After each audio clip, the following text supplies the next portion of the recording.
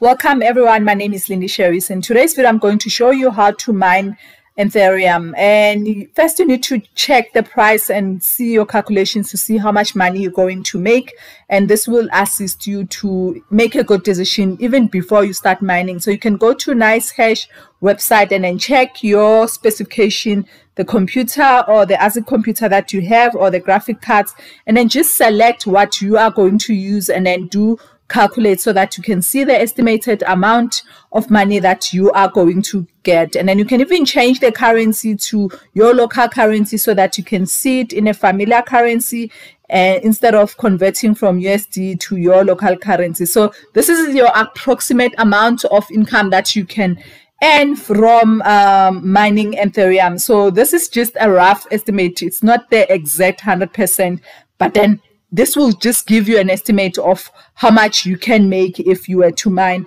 Ethereum. So this is the second site which you can use, which is Crypto Compare. So with this one, the nice thing is you can see different cryptos and Ethereum, and I think there is also Litecoin, and then you can see at the top there's different, and even Bitcoin. So you can see, nice thing, you can see daily, monthly, up until you see everything. So in order to start mining in Binance, you need to create an account.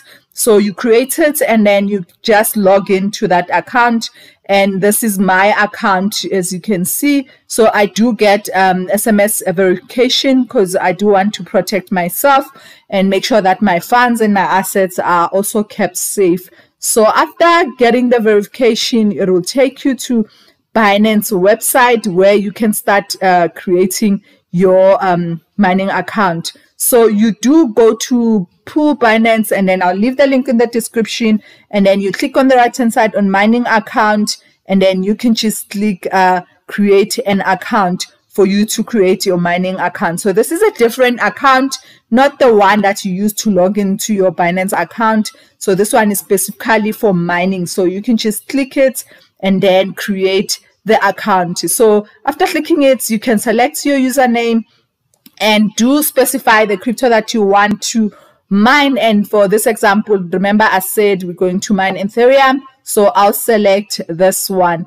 And then the next thing, you just click create. The account will get created, and then now, as you can see there at the top, you now have your username as the one that's going to mine. And then two things you need here is the worker and the password, as well as your username. This is something that we're going to use in the next step, so just keep in mind where to get that information. So we're now going to download the software that you need in order to start mining. So you go to claymore.com and then you download this tool. So it's like software that you're going to use to mine and also to start your mining.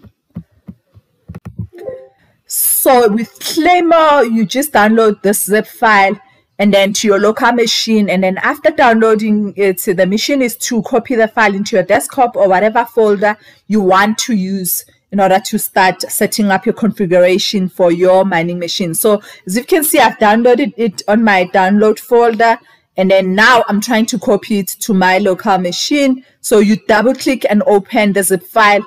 And then as you can see, it says it refused for me to copy because of the password that is set there.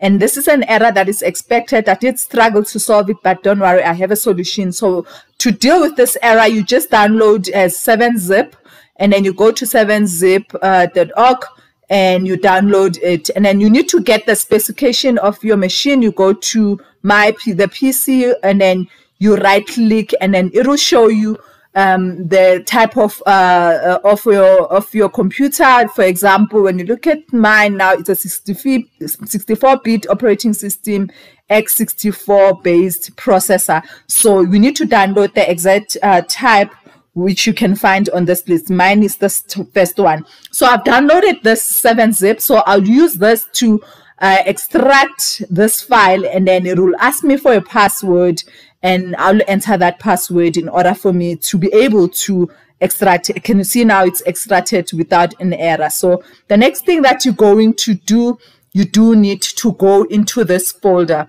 because that's where your files that you need for mining reside. And then create a text file and make sure you save it as .bet. And then you'll check the video description. I'll put a line which you're going to put it in this text file and name it as Binance Pool. So this is what I'm going to send to you. So you just replace username and my worker's name, which you will get from your Binance mining pool. So username is like Lindy Sherry's in this case, and then the worker's name is Lindy Sherry's 001. So that's what you're going to put there. And the next thing, you click that file, and then your mining starts from there. So from there, how do you get your earnings? How do you withdraw? So you click finance, and then you click Binance Pool. And when you click Binance Pool, you will go to your wallet. And from wallet, you would click pool, because remember, we're withdrawing money from your mining pool.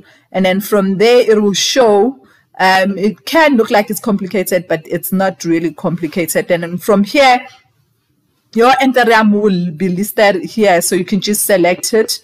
And then from there, once it's open, you can click transfer. So from there, just make sure you swap from your pool into your spot wallet, and then you click 100%, and then the money will be moved from your pool wallet into your spot wallet. And then you go to your wallet, and in fiat and spot, it will open your fiat and spot, because remember, you moved your money from pool and now it's in your fiat and spot. And then your Ethereum will be listed here, and then all you do, you just click withdraw. And then when you click withdraw, you will then be given an opportunity to enter the wallet address that you want to use. And you can also do a whole lot of things like converting to your BNB or to whatever alternative coin. And these are my withdrawal history. So if you want to see. So it's quite easy, guys. And now we have set up our configuration, and you do know how to withdraw. So let's just continue so you can see more on other information that you can get from Binance Pool. So let's go to the spec. So this is the spec of what they recommend you should have.